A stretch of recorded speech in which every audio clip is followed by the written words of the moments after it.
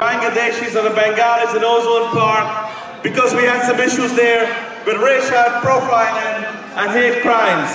Today we're celebrating the wonderful 20th anniversary. So let's give ourselves a warm round of applause for meeting 20 years with this association, for continuing to live the American dream, and for making sure that we lay the foundations for our children to have a better life. And brothers and sisters, we have to continue to fight. We have fought with you every step of the way.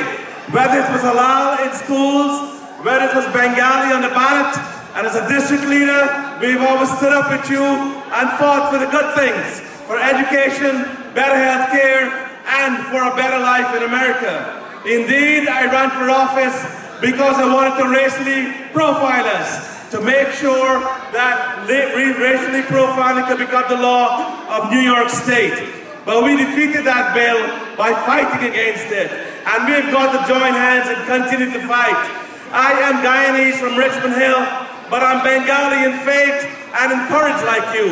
And inshallah we'll get there, because ours is a common fight and a common battle, a common will to make sure that we have a better life and a better America for us to live in and for generations to come.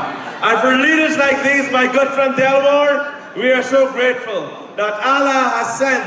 Allah does not come, but He sends His messengers, and it's just as if He came. So inshallah, brother, continue to fight the good fight, continue to fight the worthy fight, where we can have a better quality of life, and we can truly live the American dream. Whether it's getting more cricket grounds, more schools, more masjids, more religious schools and vacations, and textbooks and computers.